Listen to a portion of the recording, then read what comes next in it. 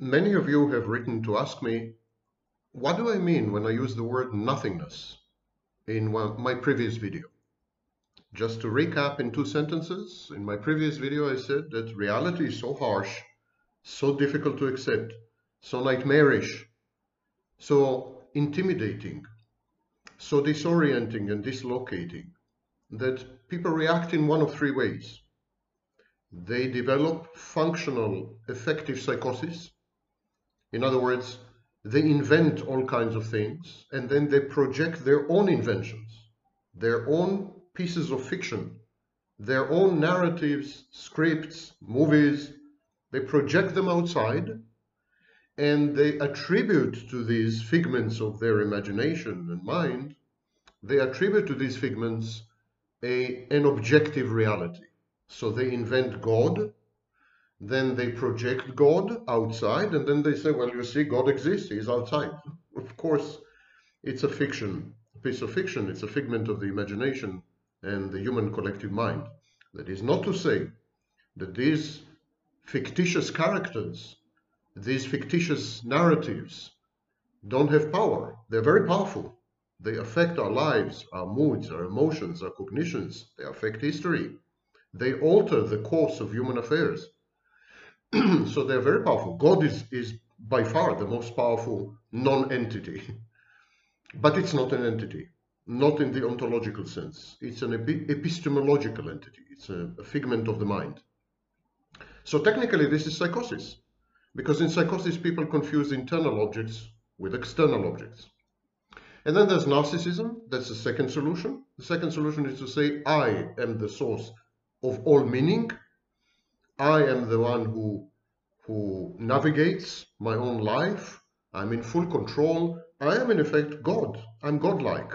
I have all the attributes of God. I'm omniscient, I'm omnipotent, I'm perfect, I'm brilliant, not to mention, of course, handsome, and so on and so forth. So this is the narcissistic solution. Viktor Frankl, logotherapy, it's a kind of proto-narcissistic solution, therapy of meaning. But today there's an avalanche of life coaches, philosophers, public intellectuals, wannabe psychologists, real psychologists, people with academic degrees and zero knowledge, people with a lot of knowledge and no academic degrees. I mean, gurus, mystics, yogis, you name it. There's a proliferation of people who are going to tell you how to become narcissists. And they're going to do it in 12 steps or 10 steps or 5 steps. But it will always lead ultimately to a narcissistic solution. The focus is on you. You are the beginning and the end. You are the alpha and the omega. You are the prima causa and the primum movens. You are everything. You are the universe. You are the world. We can find echoes of this, even in the Talmud and other writings, ancient writings, in the Vedic writings and so on. Narcissism is not a new thing as a solution to life's tribulations, vicissitudes, vagaries, and exigencies. I love to use these big words because I know the vast majority of you don't know them, and it frustrates you and makes you feel inferior. Which leads me to nothingness. Nothingness is the third solution. Again, unfortunately, I'm not the one who had invented it. Nothingness underlies major religions such as Islam. The very word Islam means to submit. Nothingness underlies most Eastern mystical traditions and most Eastern religions, including the Kabbalah in many respects. Now, nothingness underlies a lot of thinking in many parts of the world. And actually 80% of humanity adhere to one variant of nothingness or another. Enlightenment in the West meant taking control over nature, overpowering nature, making nature subservient, using nature as a reservoir, a repository for the benefit of mankind. So this was the Western version of enlightenment. The Eastern version of enlightenment was disappearing, vanishing, not being, the art of not being. And so nothingness is nothing new.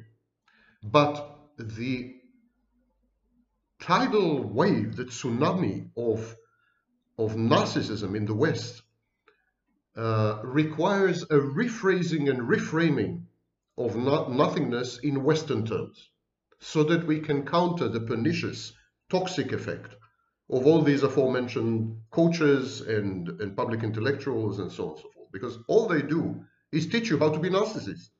Simple. If I had to distill and summarize most of the books I've read written by these luminaries, it's let me show you how to become a better functioning, a high functioning narcissist. Let me show you how to dominate and overpower others. Let me show you how to become a top lobster. So let me show you how to become a nobody, a nothing, which essentially is what you are already. You just have to acknowledge it. So let's go. Embrace nothingness, an antidote to narcissism. First of all, everything I'm about to say is backed by hard data, by sometimes centuries of statistics from all over the world. It's not confined to the West. And these statistics show the following consistently and over centuries or even millennia when we try to extrapolate or interpolate statistic backwards. Number one, accept that you are special only to yourself, unique only as a statistic. There's never been a combination of genes such as yours. Your phenotype and genotype are unique, but unique in the sense that they're non-repeatable, perhaps luckily for the world. But accept that you're special only to yourself, indistinguishable socially from billions of others. You are a speck of dust. No one can tell you apart from almost anyone else. Today, the homogenizing forces of mass media, social media, international transport, all these forces crush and mold you into a replica, into a simulacrum, into a copy of the next guy or the next girl. You dress the same, you talk the same, you think the same. You are nothing but a clone, very often an unthinking clone. Number two, accept that you are here today, gone tomorrow. The source of the problem with this pandemic, for example, is the absolute refusal to accept death, the rejection of death. I am so precious and cosmically significant. How could I die? I should never die. I should sacrifice the economy. I should sacrifice civil liberties. I should sacrifice human liberties. I should sacrifice medicine itself, medical knowledge, just to preserve this treasure that I am. So death used to be a part of life. Death used to be in some places the destination of life. People accepted the death sentence that is life. We need to restore this. You need to accept that you're ephemeral. You're utterly forgettable. You need to embrace the fact, to grasp the fact that your life is random, utterly random, arbitrary, and to borrow from a much bigger mind than mine, nasty, brutish, and short. Your life has no meaning. No meaning. It's meaningless. It's utterly insignificant. No one will remember you. Not even your great-grandchildren. Do you remember your great-grandparents' names? Names. Do you know anything about them? You will be gone. You will be erased. You will be deleted. You will become ultimately the nobody that you are, the speck of dust. You will return to dust, as the ancient wise texts keep reminding you. You're nothing. You're nothing but a machine which converts food to other less savory products. That's your main function. And to propagate your genes if a woman deems you worthy. And in 60% of the cases, women do not deem you worthy. 60% of all men do not propagate. Chances are that you will die childless if you're a man, or hated by your offspring if you are of either gender. Women are better off. 70% of them have children, at least one. Number three, surrender. Surrender and submit. Accept, embrace. Just be. Resistance is futile. Change is an illusion. There is nothing you can do about your essential nothingness, about your innate character, temperament, personality, call it whatever you want. Nothing you can do about this. It's 50% nature, 50% nurture. Your genes have determined you long before you have emerged from your mother's equally meaningless body. You are nothing, you were born nothing, you will die nothing, and you will do nothing in between. The sooner you accept this, the happier you will be. Succumb to your social station. Don't reach. Don't overreach. Accept your future, which would look exactly like your past, and even worse than your present by all measures. The people you care about don't care about you. If they care about you, they care about themselves in you.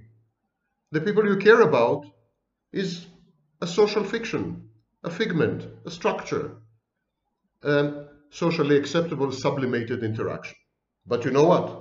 The people you care about, they're also nobodies. They're also random mutations in a giant sea and swamp of genes. The selfish gene. You have come from nowhere, and you're going nowhere. You're an assemblage of unicellular mechanisms. You are nothing but an agglomeration of amoeba and bacteria, nothing more. You think you are, because people are telling you that you are. If you pay $20 to buy their books, they will tell you anything you want to hear. Anything you want to hear. Not every problem has a solution. Your problem has no solution, statistically speaking.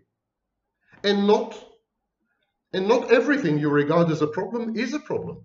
Actually, in reality, there are very, very, very few problems. Reality is just what it is. Simply what it is. That's it. It's not problematic. It's not non-problematic. It's not promising. It's not fulfilling. It's not delivering. It's nothing. Reality is simply is. Number 4. If you insist on protesting futilely, because protest is futile, but if you insist on protesting futilely, do it by withdrawing, do it by disengaging. In passivity, there is safety and the chance for change. Gandhi said it, not me. The systems set up by the elites want you to fight. They encourage you to fight.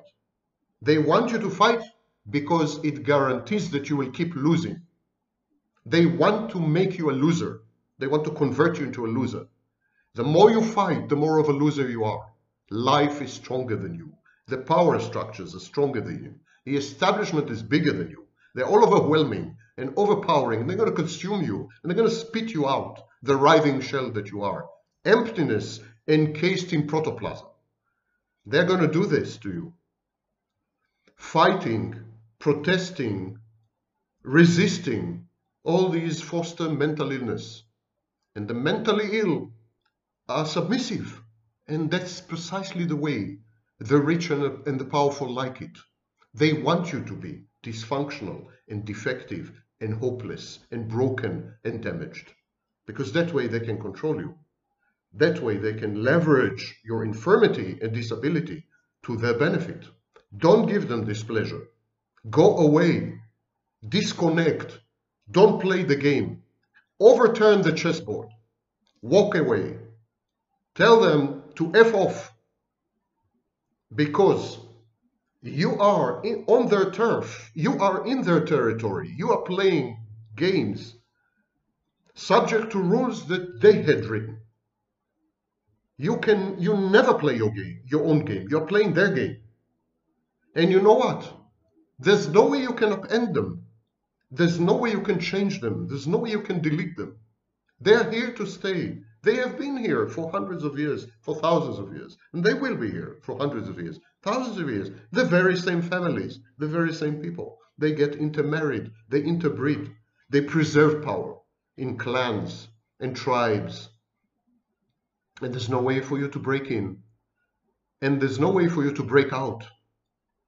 As long as you adhere to their rules, their games, And their rules and their games include all the advice you get from coaches and public intellectuals and professors of this discipline, of that discipline, and yogis and mystics and so on. All these people have a vested interest in the power structure. If you want to sell books, you need publishing houses. It means you like money. It means you have what to do with money. It means you want money. And if you want money, it means you're part of the establishment, part of the power structure. Don't let these people deceive you. They are not your friends. They're out to take everything you have, however minimal it is. They're out to leave you destitute. Number 4, you cannot alter yourself to be better. You cannot change yourself in any meaningful way. I'm going to repeat this. It must enter your thick skulls. It must penetrate whatever it is you have that passes for a brain. And many of you are brain dead. But still, let's try. Even if you electrocute a frog, it jumps. Maybe you will jump. Listen to this well again. You cannot better yourself. You cannot alter yourself in any meaningful way. You are who you are, fundamentally, profoundly. And in most cases, who you are is an unendowed zero and loser. The overwhelming vast majority of the teeming, unwashed masses are exactly this, teeming and unwashed. Not everyone can be a winner, never mind how he changes his posture. Not everyone can be a hero, except that you're a zero, except that you're a loser, and except above all that you will always be a zero and a loser. This is the way of the world. This is the way you will remain to the day you die, statistically alone and impoverished. This is life. This is the hand you've been dealt. This is reality. This is the universe. You don't like it? You know what to do. But you're too cowardly for that. So I'm relaxed. You're not going to do it. You're not going to do it. Number 5. If you were born to poor and uneducated parents, you and your children and your children's children will end up even poorer and with irrelevant education that they can do nothing with. Fact. It's a fact. In the last 20 years, for the first time in American history, the younger generations earn less than their ancestors and progenitors and parents. People are becoming more poor, not less poor. Every generation is poorer than the previous one. Income inequality has exploded. Exploded. The 100 richest people on earth have as much money and property as the lowest, the poorest, 3.5 billion people. 100 people, that's 100, 100, you can count them. They have more money and wealth than the poorest 3.5 billion on earth. That's how bad the situation is. Your chances to break out of poverty, out of the circumstances into which you had been born via education and so on, that's a myth. That's a fairy tale for the feeble-minded. That is a tool, an instrument of manipulation by the elites. They're lying to you. There's no way out. You're trapped. You're trapped in your birthplace, in your birth circumstances. And you will never, ever break out. Ever.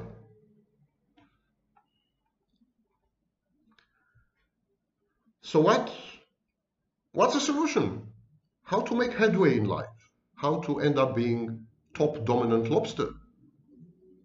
Well, the only two ways to progress, the only two ways to make headway are to be born to the right parents, but maybe you got that part too late, or to marry the right spouse. Listen well, There is no other way.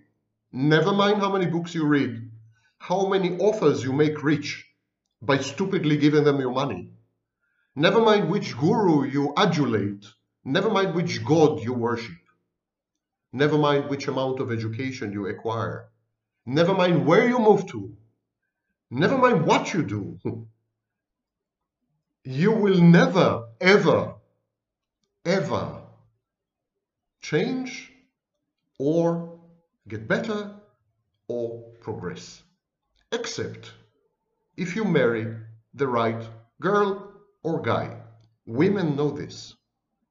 They look for rich guys. They look for alpha males. They look for successful men. Well, not alpha males, but successful men. Men who will provide them. Women know this. They've known this all along, since the dawn of history, probably before, when we were all chimpanzees. Or get born to the right parents. If you believe in Indian nonsense, next incarnation, in your karma, choose the right parents. Social mobility is a myth. Hundreds of studies, including most recently Piketty's and others, hundreds of studies, proved conclusively that there is no such thing as social mobility, especially not in countries that profess social mobility as a founding myth, as an ethos. Social mobility among industrialized nations is lowest in the United States, and highest, by the way, in Sweden, a socialist country. There's no such thing as social mobility. I told you, you will never end up richer, more powerful, more educated, better off than your parents. Actually, statistically, less so. You will never be accepted by the elite, by the upper classes, if you were not born into them. You will always be an outlier, an outsider, an outcast. You will always be shunned, ridiculed, mocked, excommunicated, trampled on, reduced to rubble if you attempt to raise your head. Raise your head, you'll be decapitated. There is no such thing as social mobility except your caste, your station in life. This is where you are stuck. Make the best of it. You want to progress? You want to be top dog? You should emerge from the right hole or penetrate the right hole. And these are the only two ways to improve your lot in life. Now to the crux of the matter. Anyone, repeat, anyone, who tells you that he has a solution, a cure, a system, a therapy, a cause, a framework, a religion, a God, love, empathy, or rules for life. Anyone who tells you any of these things is a glorified con artist, probably a psychopathic narcissist. And anyone who tells you this is out for your money and adulation. He seeks either narcissistic supply or power or money, and the power that money gives, or sex, which is all about power, to quote Oscar Wilde.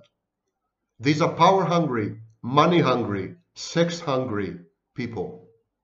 They want your subservient admiration, and of course they want everything you have, and they're going to take it from you. They're going to take it from you because they're merciless and ruthless and callous, and they're very, very sick people. Adhering to a delusion, to a confabulation, to a fairy tale, to a fantasy, or to an outright lie can be comforting. You know, when you are inside the narrative, you think you found the way, you found the cure, you found the magic, you found the philosopher's stone. Now you can convert your leaden, dreary life into gold.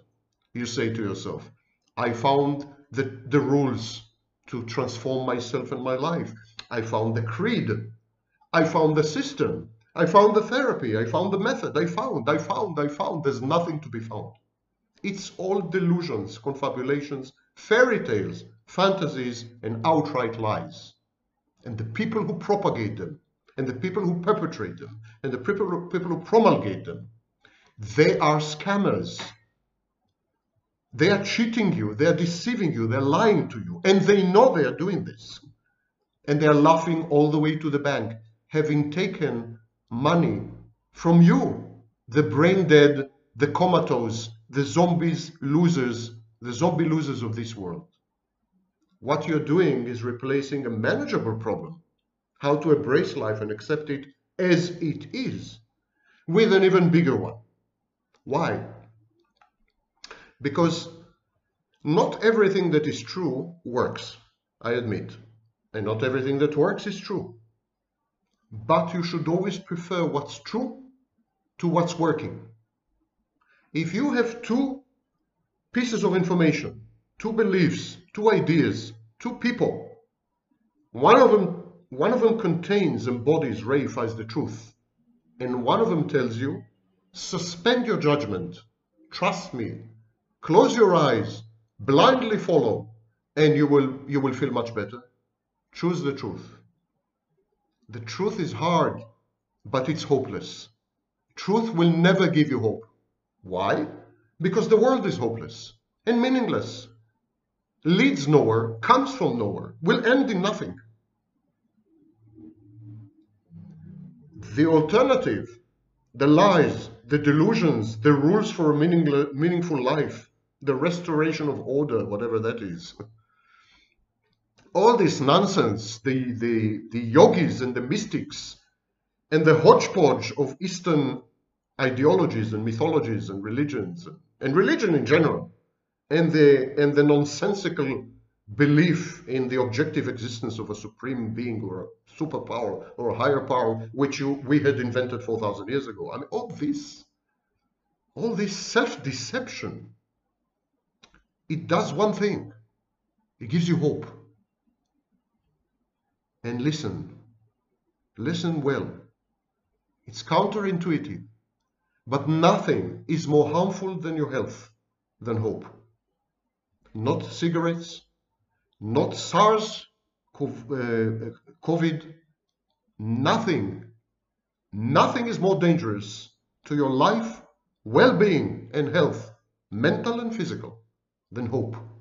It's the greatest toxic, venomous poison ever invented by the human mind.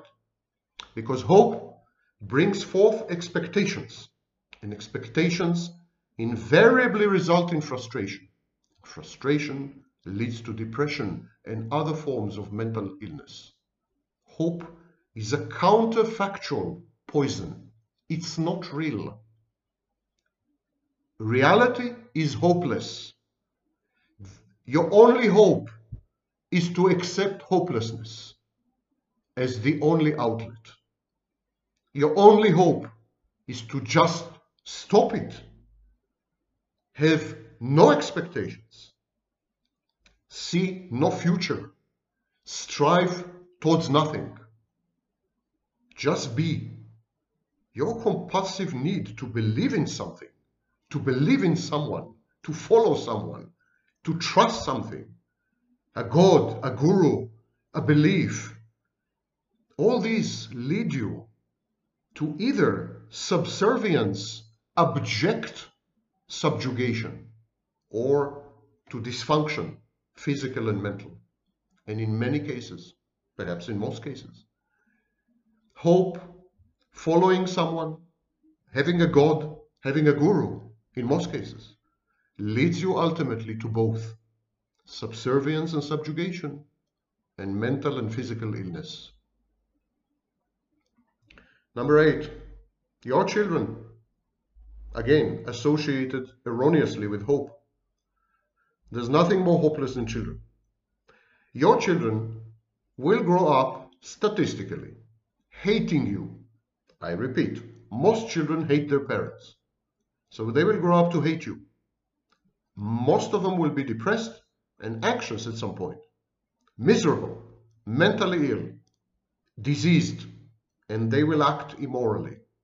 They will be broken and damaged long before they reach their 40th year. And they will find no solace and no succor and no support and no help and no hope in their own lives. Their lives will resemble in every element your life. aimless, empty, hopeless, meaningless, random.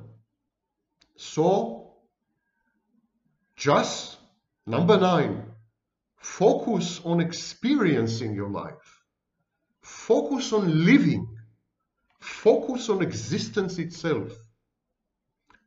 Don't worry so much. Don't overthink. Don't overanalyze. Statistically speaking, you are probably way too stupid to think or to analyze. You're not doing it well. You are getting the wrong results. You are inputting the wrong data. You're processing everything wrongly because the vast majority of humanity are seriously dim-witted and feeble-minded. You are good at, very good at, eating, drinking, making love sometimes, having fun, watching the sunrise and the sunset, butterflies flapping their wings, your children howling at the yard. Sports is good for you. That's it. Don't reach above that. You are not qualified. You're not trained. You don't have the traits. You don't have the intelligence. You don't have the intellect. You don't have anything it takes. I'm not generalizing. There are the 0.001% who are the exception to this rule. But why gamble? Why speculate that you belong in this group? It's narcissistic. It's grandiose. In all likelihood, you don't belong in this group. Watch the flowers bloom. There's no bigger source of happiness. Trust me. And finally, number 10, embracing nothingness as an antidote to narcissism. Number 10, live and let live. Let live. Do not moralize. Do not motivate. Do not hector. Do not educate. Do not punish, argue, debate, convince, cajole, position yourself, compare, repair, reach out, converse, expect, hope, demand, or befriend. Just go away. Just be and let others be. They have the same right to their insignificant existence as you do to yours. And their lives are as empty, meaningless, and random as yours. You have no privileged position, no superior status. And to think that you can acquire one just by buying a book or following some rules or listening to some mystic or some guru or some public intellectual is grandiose. It's also counterfactual. It's not going to work. You're just going to waste whatever little money you have. Spend it on nothing. And 5 years later, or 10 years later, or if you are a really complete idiot, 20 years later, you will discover that everything I'm saying is true. That you're a loser. That you are nobody. That you are indistinguishable from a billion others. And that your best bet for happiness is just to accept this.